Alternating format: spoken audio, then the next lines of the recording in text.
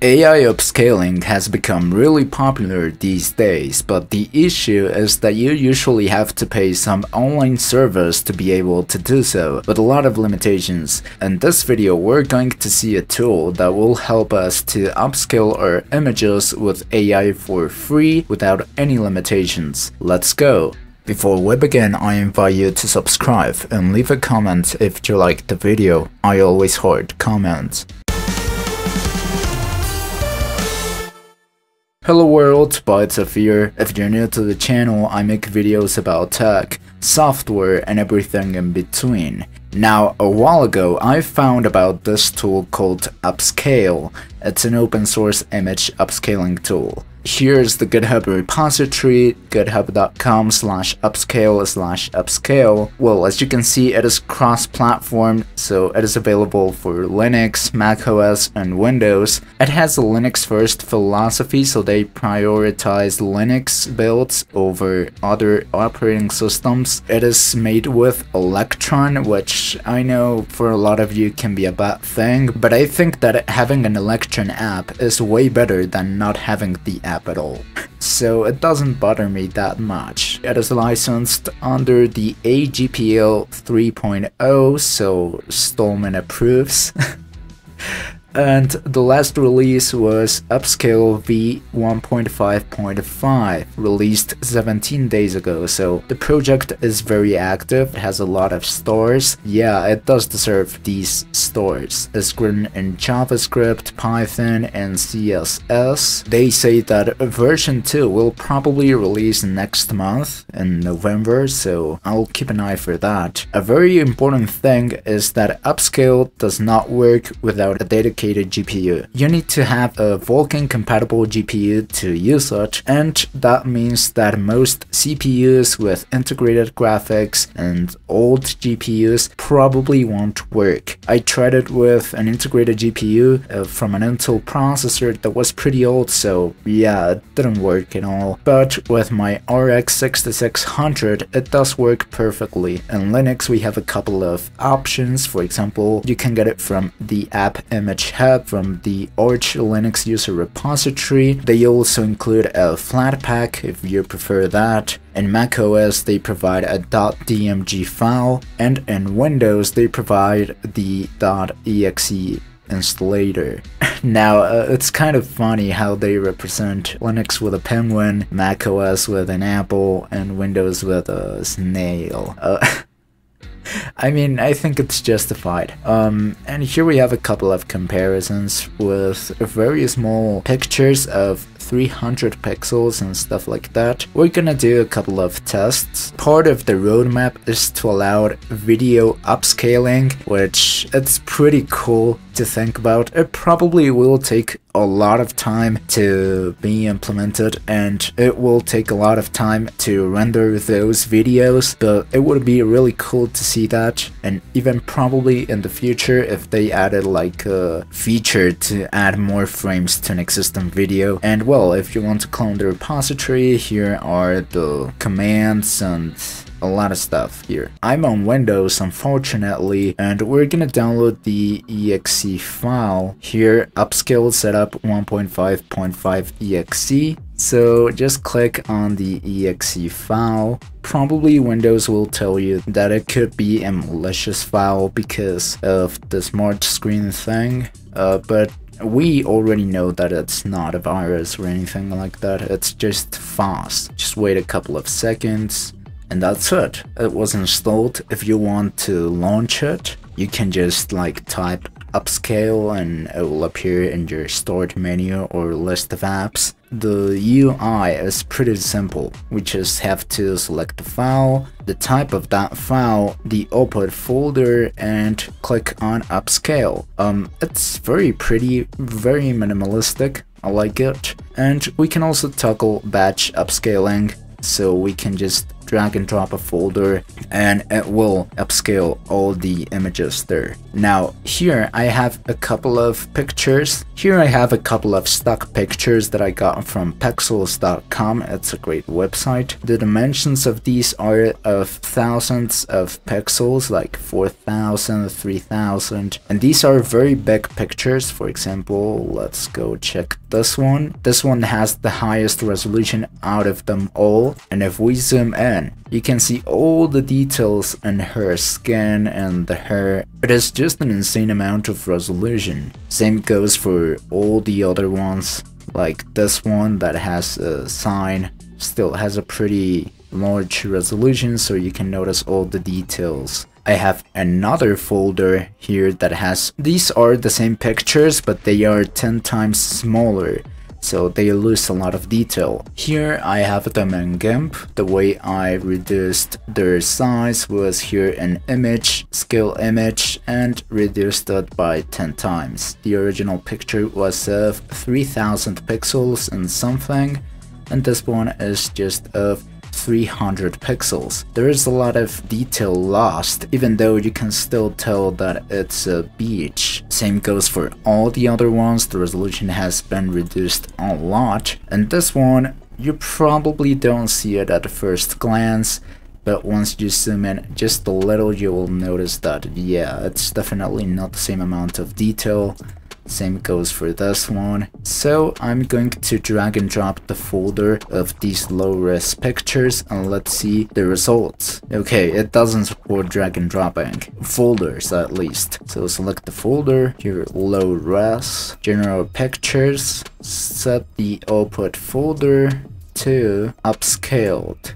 You can change it to digital art or sharpen image. I find that the best type of upscaling is just general photos. Sometimes sharpening image doesn't actually sharpen it, and I have to just select general photo. Probably it's a bug, or probably I'm using it wrong, but just keep that in mind. It's going up pretty fast, and it was all done. So now let's check the upscaled images. The first one, it's this. Let's compare them side by side. The one on the left, it's the low-res image. I'm gonna zoom in a little. This one is the original picture, and this one is the upscaled one. Now, let's check, for example, here, the letters. The best one is the original one. It did struggle a little bit there, but like probably at first glance you don't notice it unless you zoom in. It also had a little trouble with the pattern of the building. Like you can definitely see that it's kind of like a lot of stripes, and here it did miss a couple of details. Now let's check here the lights of the trains. I'd say that the original is probably the best, but still the upscaled one doesn't look that bad, at least to me. If you compare it to the low-res image, it does look way better, the upscaled one. It does tend to smooth things out a little bit too much. For example, here, check the roof of this. Yeah, the original is the best one in this case. Well, to be fair, in the low-res photo you can barely tell that it's a subway. Like, I'd say that you cannot even tell. On the original one you can tell. In fact, you can kind of notice it, but it's not that fair. Probably I did reduce the size a little bit too much. Okay, let's move on to the next one. Let's check here the ocean, and in this case the original one is the best one, I'd say. Let's check the trees. Well, in this one it doesn't look that bad actually. Let's check the rocks, and again the original one has a couple of more details, but it didn't have a lot to work with. Here we have again low res, original, and upscaled. Let's check here. Well, it doesn't look that bad.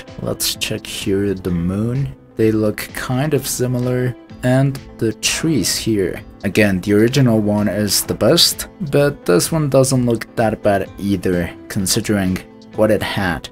low res, original, and upscaled. Let's see, for example, here the face. We don't get the same amount of crazy detail that we did get with the original picture, but I think it's a great improvement coming from this one. Well, I actually can barely notice a difference in this case with the upscaled one. And I mean, it really didn't struggle that much coming from this that looks really bad, how it made it more smooth, but at the same time, you can notice the individual hairs. I think that it's kind of impressive. And the final one, you can notice definitely a difference coming from this to this. Yeah, it did struggle a little bit with the more thin text. Didn't really notice the little details that are here, but I mean, if we go to the low res one, you can't notice them there either. Actually did a pretty good job in this one. It does miss a little bit of texture, but again, the essential details are still there. And if you go here to the original one and then look at the upscaled one, you can see that it did try to focus this building that appeared on the back. At first, like, if you don't zoom in, it does look kind of really good, but when you zoom in, it does fall apart. Now I'm gonna do the final thing, and that is that I'm gonna select the original pictures that do have a good amount of resolution, and I'm gonna upscale them even more. And let's upscale them. Whoa, that took like 5 to 10 minutes. For all of these pictures. Now let's compare them. This is the original one and this is the upscaled one. Yeah, I didn't notice a better resolution in this one. The details are almost the same, but for example here in the text, it is a lot more clear. It's more clear, the upscaled one, just a little bit more. For example, this line is a little bit too sharp and this one looks a little bit less sharp. And yeah, I do think that the upscaled one looks better because it's a lot more clean. So if you have huge pictures, the improvement can get smaller. Like, the more resolution your original pictures have, the smaller the improvement will be, but you can still notice it. Let's see the roof of this. Again, a lot smoother. Yeah, again, it's almost the same, just a little bit less noise. And well, I mean, it's like 4 times bigger. Let's quickly check the beach. Again, I think this one looks better on the original one. Just the... Oh, it was unloading the whole picture. Now, yeah, definitely the upscaled one looks a lot better. Okay, let's check the trees. Again, I think that the upscaled one does look way more impressive in this example. Let's check this one, starting with the moon. Kind of looks better on the original one. Let's check the trees here. It looks so sharp that it looks a little bit weird. Wow, it does look very sharp. Let's go here, for example. Yeah, the upscaled one does look better. And again, the upscaled one looks better. Okay, maybe that thing that I said that the more your resolution increases, the less improvements you'll see, it probably isn't true.